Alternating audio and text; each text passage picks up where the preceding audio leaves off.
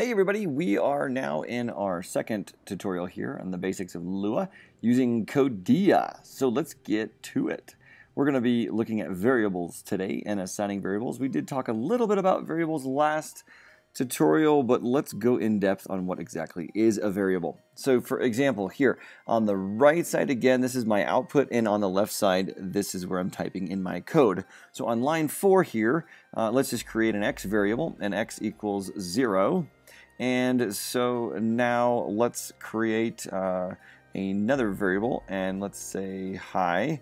And remember what kind of types these variables are. This first one is, you remember what it's called? This first one is a number, whereas the second one is a string.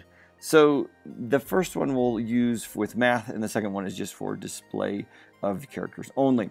Now what we can do is we can print these, and we can say print x, and we will run it. And actually, let's do first print y, and we'll run it. And then on the right side, it prints out 0, and then it prints out hi. The other thing you can do here is actually put them together. So let's get rid of this guy right here, and let's run it, and it will print them together with a little tab in between both of them. Does that make sense? We can also do the type of x and then the type of y, just to clarify and make sure that we have these correct, so that 0 is a number and hi is a string. Right? Remember that from last lesson. Right? The other thing we can do is we can do multiple assignments in one particular line. So for example, if I do x comma y, I want x to be 0, then I want y to be hi y, and then same thing here. It then dynamically puts 0 into x and hi into y. And then when we print these out again, it should print out the exact same thing. So you can imagine how easy this would be if you were trying to assign a ton of variables. You are going to save yourself a ton of space by being able to actually add things quickly. So z will be negative 0.5, and a will be true, and b will be false. Okay, so then we come down here, and we can print again each of these. If we do x, y, z, a, and b, and we run it, it will print every single one of those, which is very, very handy. Okay, you can see how that could really help you if you were trying to print out a whole bunch of things at one point. All right, one of the cool things about Lua here is swapping variables. Sometimes you might want to switch something. So for example, if I say that x and y are the two variables I'm going to be working with, and I want to then switch them. So right now, if I print x and y, it will print out both 1 and 2. Well, let's just say I wanted to switch the values of x and I want to switch the values of y.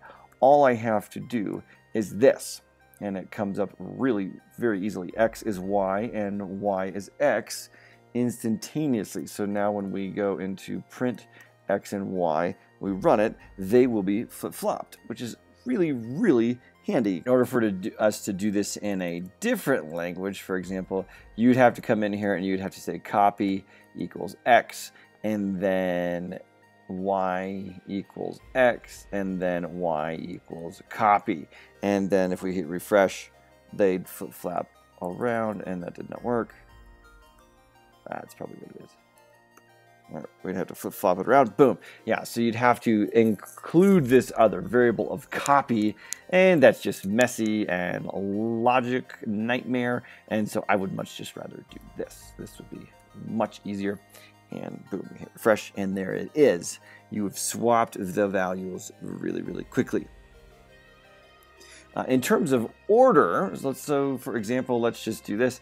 If I don't even know why you would want to do this, but for example, we would print this here. You can imagine what it's going to print first. We'll get rid of lines 6 and 7.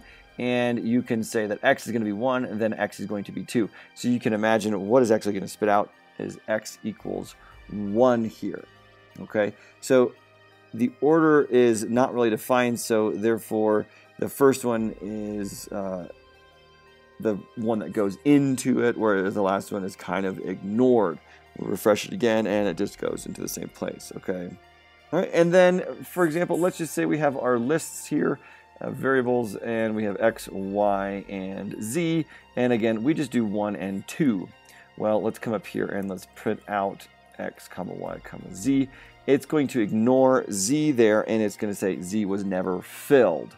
Whereas if we come here and we add an extra number here on the other side, it's going to ignore that 4, as we did not dump anything into that 4 didn't go into a particular variable. So these are the basics of assigning numbers, strings, and so forth to variables. Some of the helpful hints and tips that you will use later on as you are working with variables all the time. So this is the second tutorial. Thanks for joining us, guys.